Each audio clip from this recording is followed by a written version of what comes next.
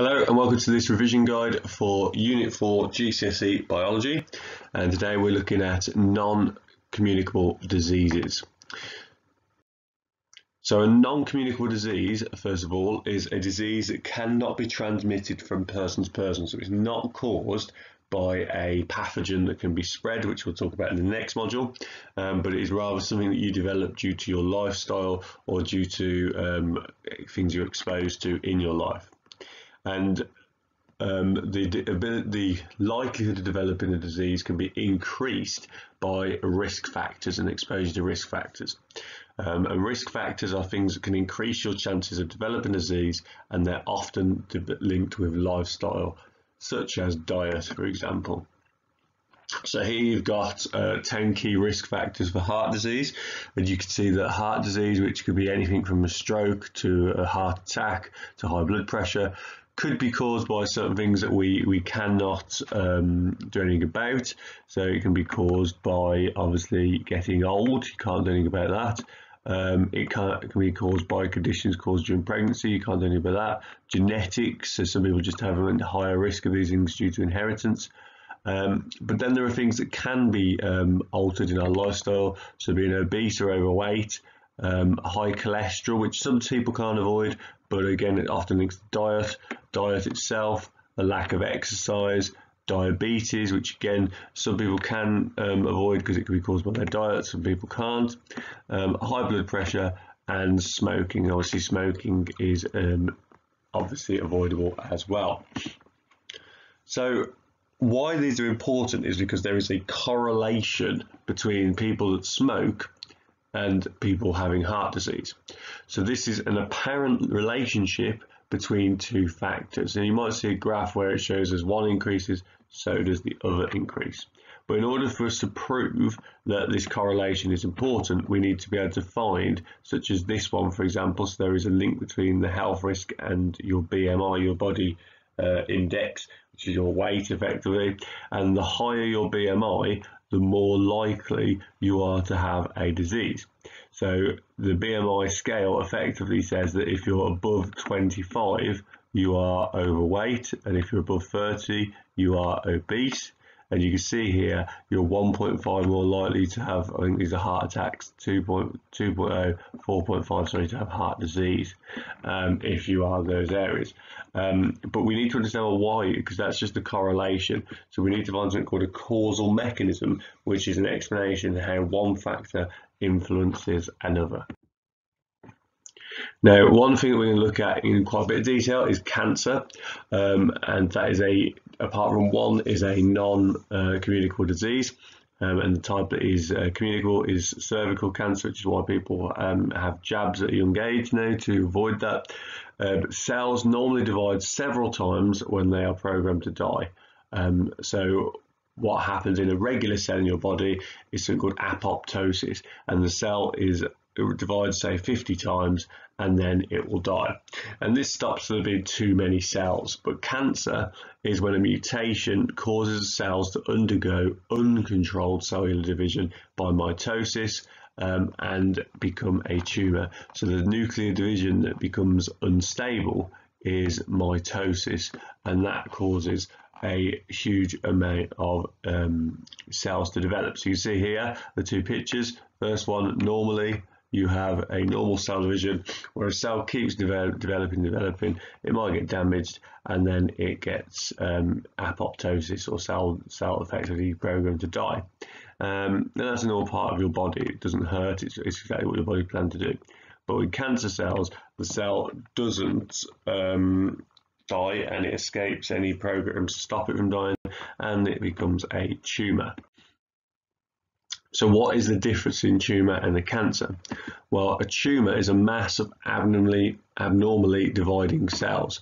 If it is benign, it is not cancerous, and it has not spread. So we just say it's a tumour.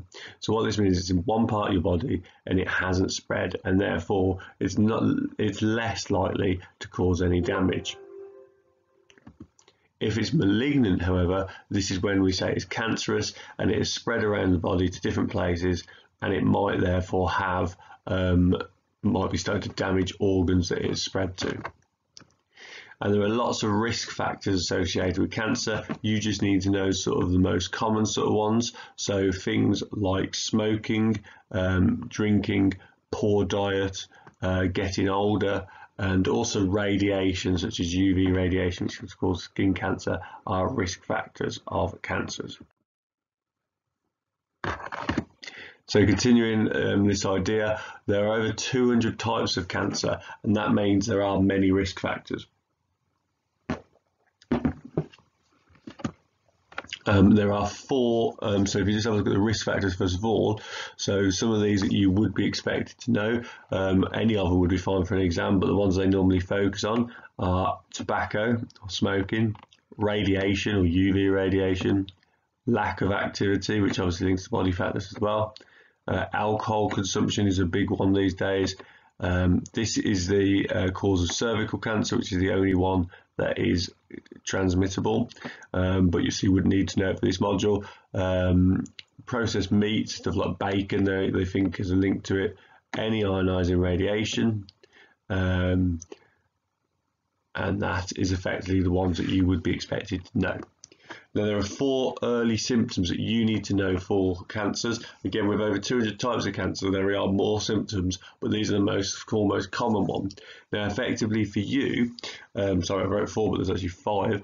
Effectively for you, the word lumps is quite a useful way of memorizing this, because it means that you've got something you can think of in the exam. So the L in lumps stands for lumps itself. So we'll explain lumps such as breast lumps in breast cancer, or unexplained tiredness. So if you're really tired all the time and for no reason, that one is a potential one. Changes in moles, often skin cancer links to moles. Unexplained pain and significant weight change could be signs of cancer. Obviously, there could also be signs of many other diseases, but they're signs to go to the doctors. Now, cancer can be treated through two main methods. Radiotherapy, which is using X-rays to kill the cancer cells, and chemotherapy, which uses powerful drugs to kill the cancer cells. And people often lose marks in exams because they say chemotherapy uses chemicals to kill cancer cells. But chemotherapy uses powerful drugs to kill cancer cells. Now, one of the key risk factors of cancer is smoking. And you are expected to know the main effects of the main chemicals in smoking. Smoking has a correlation, i.e. a relationship with many health issues, and it is definitely there are causal mechanisms to show that it does cause health issues. You must know the main impacts, so basically the main causal mechanisms whilst smoking on yourself, but also if someone's pregnant as well.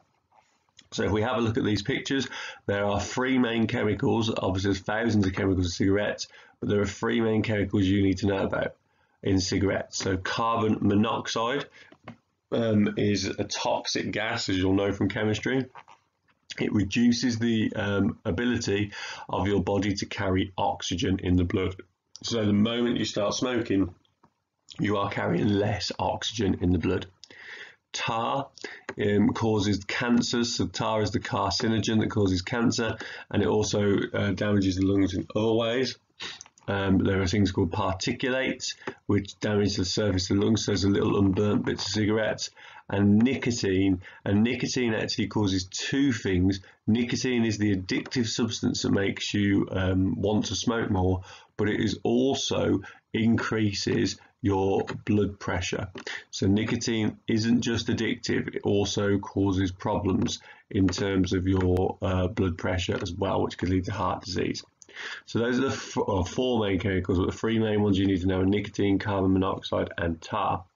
Now, they can obviously lead to stuff like heart disease. It can lead to less oxygen in your body, so your heart has to work harder. It can lead to cancers. It can lead to increased lung infections. But how does it increase lung infections? Well, one of the reasons that it does is that cigarette smoke damages the cilia inside your lungs. So what you should be aware of is that cilia are important. So in your airways, the cilia, or the mucus produced, mucus captures the bacteria, and then the cilia waft the bacteria so that the bacteria is moved up the airways and it can be swallowed and goes down to your stomach.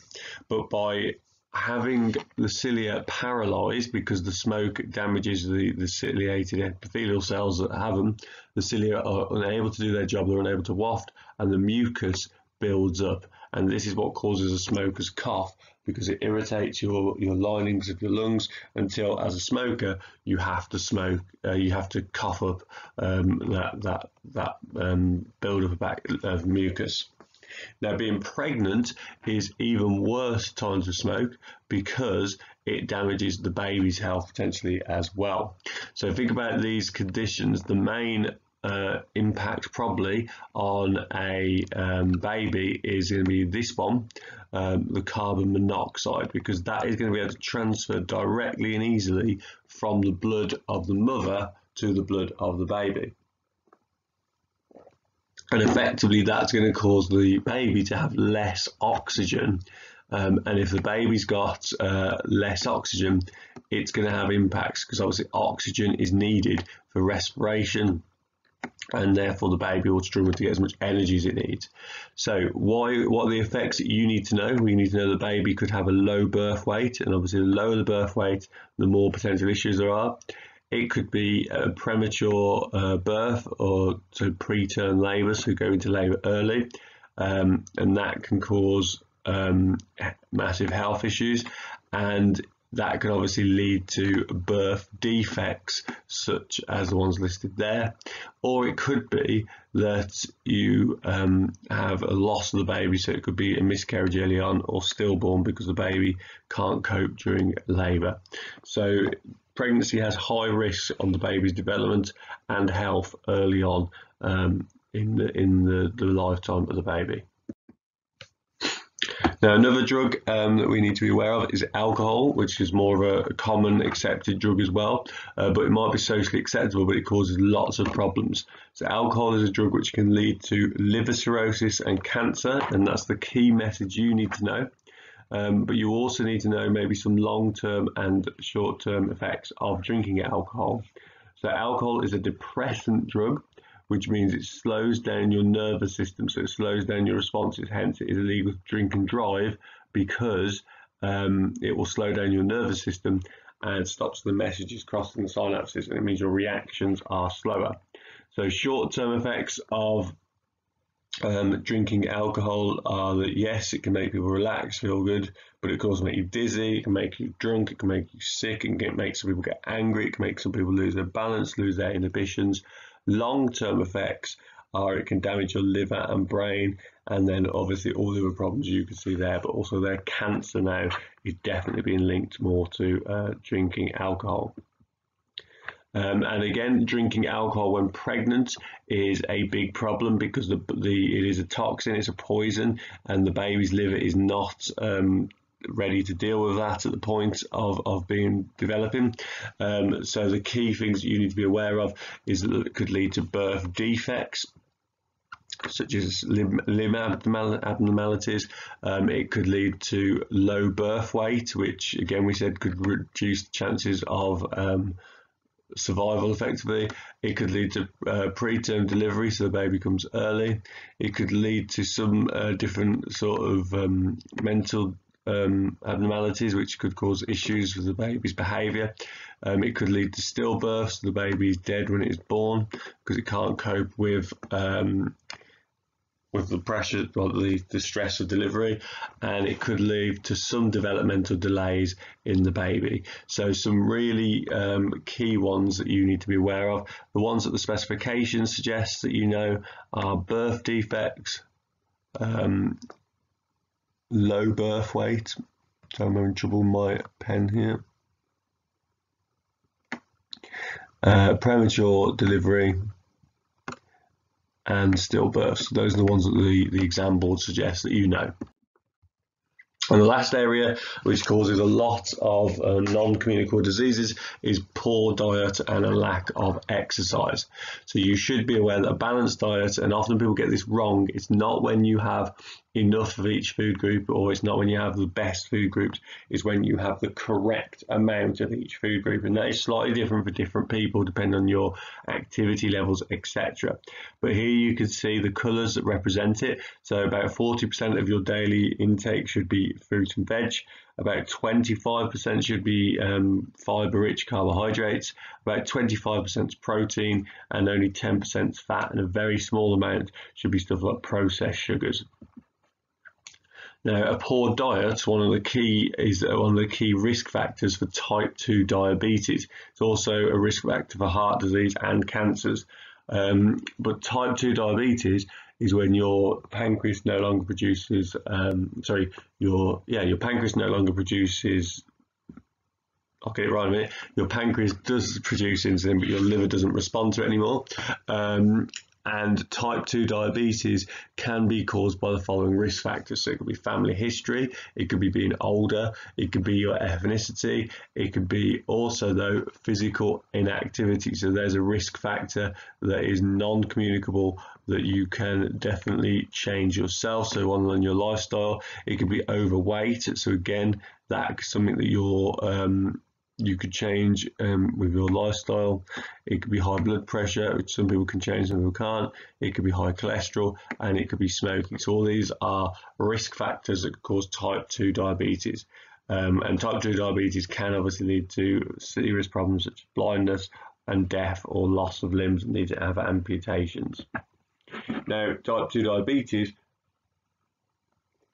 can be treated by having a low carbohydrate balanced diet or a low sugar diet.